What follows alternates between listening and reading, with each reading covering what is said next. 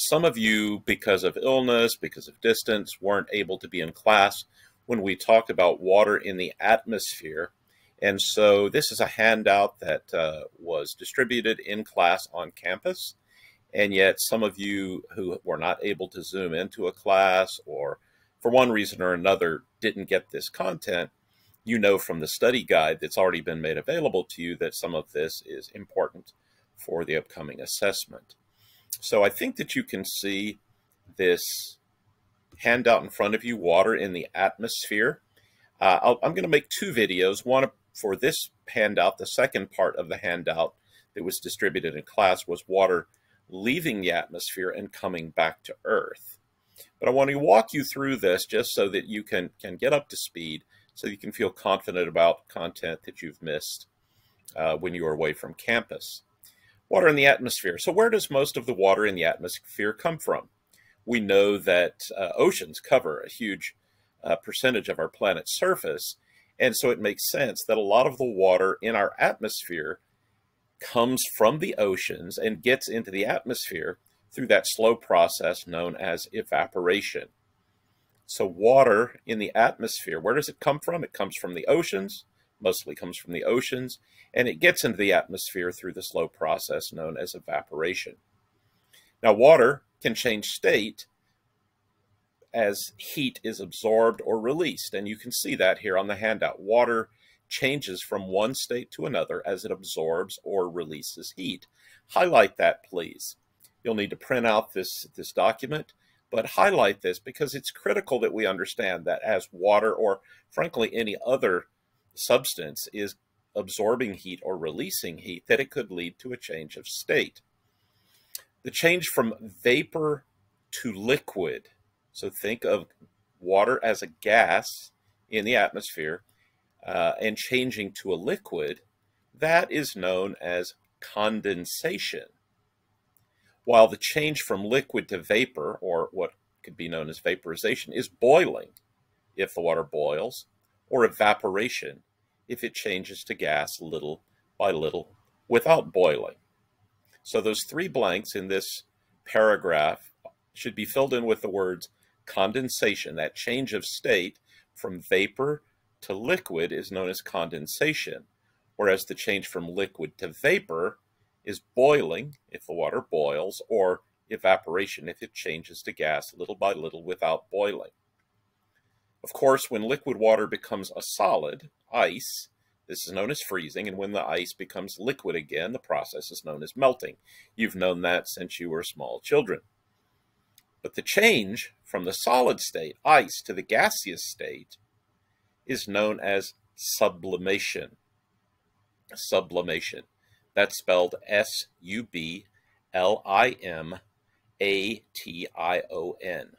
Sublimation. The opposite when water vapor changes directly into a solid. So from a gas to the solid, that's known as desublimation. And in a little while, or in the next video that I make, we'll actually talk about what that looks like on Earth's surface. What are those changes of state? What are the processes that lead to this change of state? And what are the forms that water comes back to Earth out of the atmosphere? Let's go to the next paragraph. Actually, let me just repeat that, again, the change from a solid state, ice, to the gaseous state is known as sublimation. The opposite, when water vapor changes directly into a solid, is known as desublimation. I know that you've seen sublimation because you've very likely seen what we call dry ice. That's just frozen carbon dioxide. And you know that even though a block of this dry ice could be sitting there, you can watch it. It looks like fog coming off of it, right? And it is essentially is. So that's where solid dry ice becomes vapor, and that vapor or gaseous state, that move from the solid state to the gaseous state, is known as sublimation. Let's go to the next paragraph. Water molecules in whatever state are in constant motion. The speed of their movement depends on the amount of heat that they hold. In class, we actually got a couple of people up next to me, and I stood and I said, you know, if I were a cube of ice, the molecules, molecules in a cube of ice, all I would be doing is vibrating just a little bit. And as heat is added to that ice, those particles, if I'm a water molecule, I would vibrate more, which would cause the people standing next to me, also water molecules, to vibrate a little bit too. And the more vigorously I vibrate, the more I'm going to be bumping into the molecules next to me. And if enough heat is added, then those molecules are going to break free and move fluidly.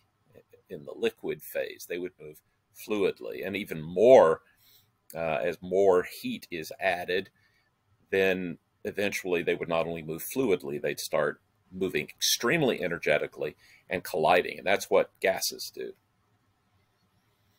When these molecules collide, some near the surface of ice or water break loose and enter the air. Wind increases the rate of removal by blowing away molecules that have escaped into the air. So the three blanks in that paragraph are water molecules in whatever state are in constant motion. The speed of their movement depends on the amount of heat that they hold. That's a really key idea to hold on to. And finally, in the last one, wind increases the rate of removal by blowing away molecules that have escaped into the air. Let's go to the next paragraph. Temperature affects how much water vapor the atmosphere can hold. At higher temperatures, the atmosphere can hold more water vapor. In the south, where we live, we know that in the summer the air is warm and it's also muggy. Warm air can hold more water vapor. The temperature at which the relative humidity is 100% is known as the dew point, dew, D-E-W, the dew point. When air cools, it cannot hold as much water vapor, so some of it will condense or possibly desublimate. The resulting liquid or solid water exists in the air as fog or mist. We see that a lot in the Tennessee River Valley. We see quite a lot of fog, water vapor in the air hanging close to the ground. Again, that's happening because of the difference in the temperature of the air and Earth's surface. The next paragraph. A cloud is a mass of water droplets or ice crystals suspended in the air. Clouds form when the temperature of a mass of warm, humid air decreases. Again, that's the process of condensation occurring. So it could be the situation of desublimation if we're talking about clouds made up of ice crystals. But clouds that are made up of small droplets of water, they're forming through the process of condensation. If we're talking about clouds that are made up of ice crystals, that would probably more likely be the process of desublimation. Let's go to the next paragraph. As warm, humid air rises, its temperature eventually decreases or cools below the dew point. When the water vapor must condense, then the water vapor must condense. But to condense at the dew point, condensation nuclei are needed.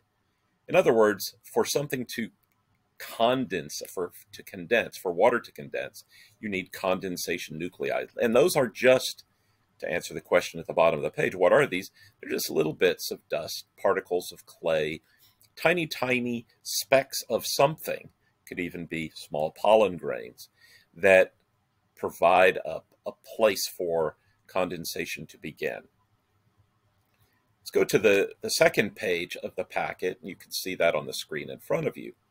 If the dew point is below freezing, the vapor in the humid air cools directly into ice crystals without becoming liquid first. If that happens, we call that process, of course, desublimation.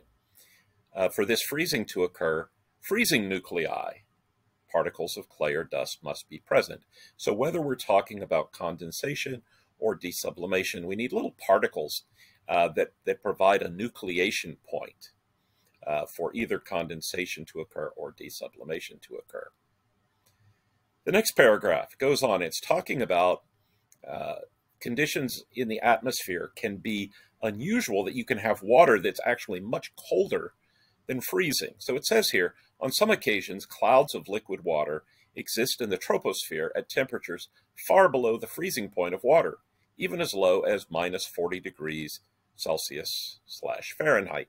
The reason it says Celsius/Fahrenheit is the two scales, Fahrenheit and Celsius, actually meet at -40 degrees. So -40 degrees C equals -40 degrees F. That's just the point at which the two scales intersect. This water, to fill in the blank here, this water is known as supercooled water, and constitutes a significant problem because it freezes on the wings of aircraft that fly through it. This freezing is known as icing, I-C-I-N-G. Not to be confused with icing like on a cake or a cookie. This is ice actually building up on the wings of commercial aircraft or sometimes military aircraft. And it's a significant problem because that extra weight is not a good situation for aircraft. It can lead actually to the crash of those aircrafts, and that's not safe for the pilot or for his passengers or her passengers. Let's go on down to this next part about clouds. The movement of air determines the shape of clouds. Horizontal movement causes the formation of layers. That makes sense, right?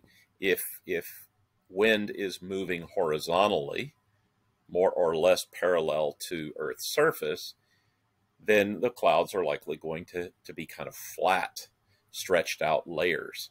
Whereas vertical movement forms clumps or billows, the big white puffy clouds that we tend to have in the summer in Huntsville.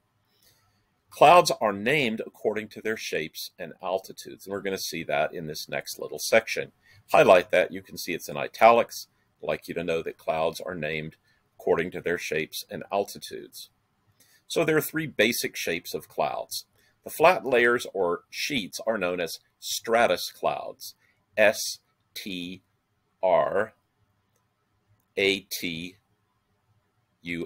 stratus clouds. And you see these often in, at least the American South, we see these clouds often at sunrise and at sunset. Flat layers or sheets are known as stratus clouds. The second shape, the piles, the big puffy piles, the big billowy clouds, those are known as cumulus clouds, C-U-M-U-L-U-S. Cumulus, C-U-M-U-L-U-S.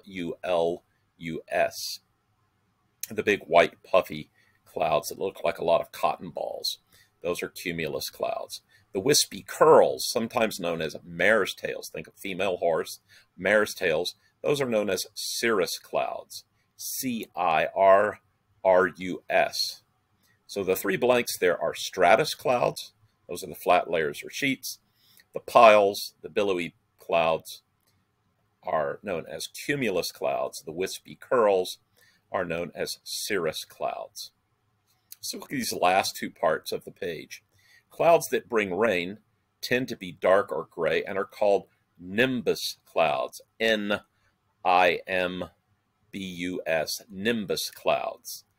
Most of the time, the rain clouds that we see, at least in northern Alabama, are cumulonimbus clouds. They're cumulus clouds, puffy clouds, but they're gray, so they're nimbus. That's because they're full of water and ready to bring rain or other precipitation. Then there are altitude terms that are used to describe clouds. If they're low clouds, they're strato, medium clouds, alto, high clouds, cirro. And then, of course, there's what we call vertical development. These are the clouds that lead to a lot of thunderstorms and particularly hail. We talked previously about frozen precipitation. And so these terms, these prefixes, are added to cloud shapes to indicate the altitude of those clouds. Okay, I will cease this and switch to the other handout, which is water leaving the atmosphere and coming back to Earth. If you have questions, please contact me, and feel free to listen to this video and to use it as many times as necessary to become comfortable with the content about water in the atmosphere. Thanks. Bye for now.